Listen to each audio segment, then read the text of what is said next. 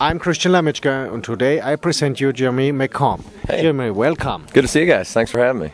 Jeremy, you're well known here in the US, but Europe might be hearing about you for the first time. So can you please introduce yourself to the European country music fans and tell them who you are and what kind of music you're playing? Absolutely, man. I'm a country artist. Grew up out in the Northwest, out here in the good old USA, and been in Nashville here for 6 years. Started off in radio doing the disc jockey thing and music director, and then before you knew it, I was out on the road with Larry the Cable Guy and the Blue Collar Comedy Tour doing the comedy stuff, and wrote a lot of stuff for Warner Brothers, and that's when I got my record deal and worked on the record. And it's kind of an edgier side of the country stuff. Paul Riddle from the Marshall Tucker Band produced the record, and I had 3 singles off that: Wagon Wheel and Cold, and This Town Needs a Bar did really well for us. So we're just releasing a brand new single called 5 to Midnight, which I'm really excited about, and just got done shooting a movie and just have a lot of great stuff going on.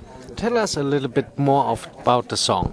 5 to Midnight's a brand new song written by Travis Howard, who's had a lot of success with the Miranda Lambert past records, and it's one of those songs that when I first heard it, man, I just connected with immediately, and I write most of my stuff, but it was just one where it kind of hit me, and I don't know, it's kind of that second chance, trying to figure love out song like everybody else, so it's...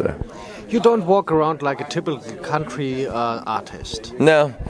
Yeah, the fedora's a little different and curly hair, but can't do much about that. So, my dad's a cowboy, like a real cowboy. Grew up on a ranch, cowboy hat and all, and so I just never felt right about wearing one because I'm more just kind of a hillbilly country kid more than anything, and I'll save the cowboy hats for the real cowboys. Well, can you tell us a little bit about your experience you made since the time you're in the music business? Yeah, it's been a crazy ride, coming into town on a tour bus with Larry the Cable Guy and going from holding comedian spit cups on red carpet events to coming to Nashville and doing my own record, to touring on my own, and, making that jump from doing band tours with your band in a van to buses and going out and, doing arenas with some of the bigger acts in country music. So it's just been a blast, and it's one of those things, man, where I've always wanted to get over to Europe, so I hope to get over there and play for some of the crowds over there. Well, there's a festival in Switzerland during springtime, so you probably have to go to. But anyway, I believe there are many, many, many, many female music fans who like to know if you're available or not. Well, I'm not married, so I guess that's a good way to put it. So, but we are now smart and not share your number, or? I keep it a secret. I'm 30, just turned 30. So, okay.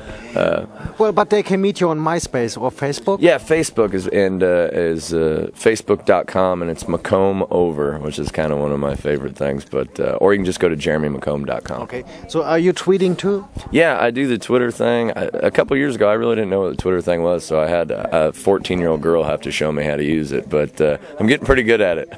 By the way, what did you do? Okay, well, you were with this cable guy on the road. Yeah. And I believe he's crazy. He's I insane. met him one time.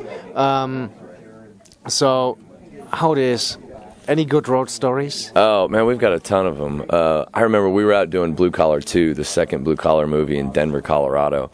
And we had a bunch of pop bottles on the bus, like Diet Coke bottles. Yeah.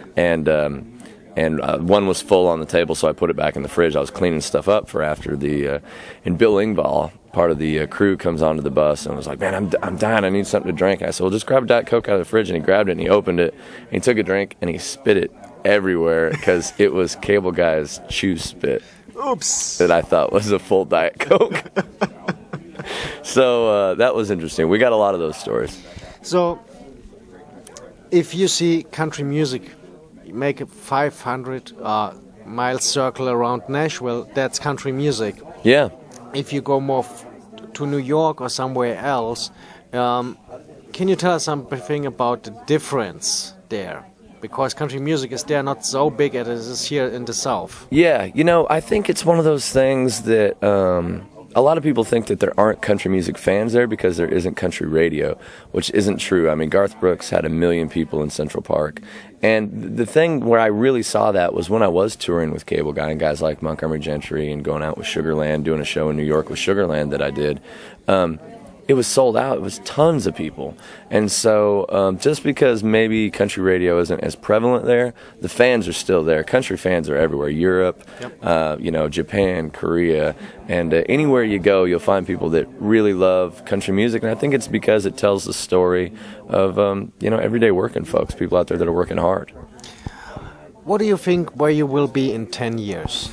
Man, hopefully I'm still in here talking to you. I hope that everybody here in Nashville still have me. And I don't really know. I think that as long as I can make records and continue to tour and get out there and meet people and get to do this for a living, every day is a blessing. So hopefully I'll have another year doing this, and then after that we'll hope for another year.